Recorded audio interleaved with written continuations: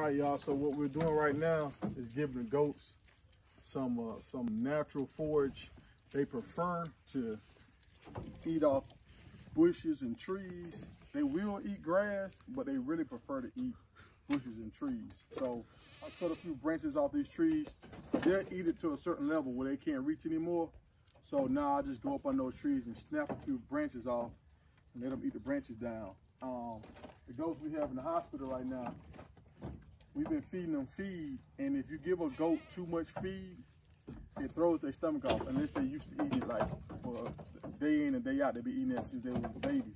But if they used to foraging, which these goats been walking around, eating whatever they want to eat, now we put them on feed, they starting to have weak stomachs and they starting to get diarrhea and stuff. So I'm trying to give them some natural feed, a natural forage, what they used to eating, and you know, just to help them out a little bit.